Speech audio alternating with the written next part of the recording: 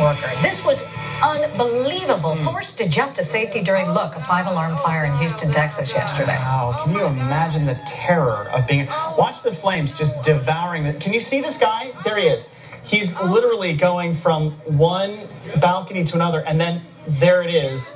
The firefighters are able to get a ladder to him. He climbs out there.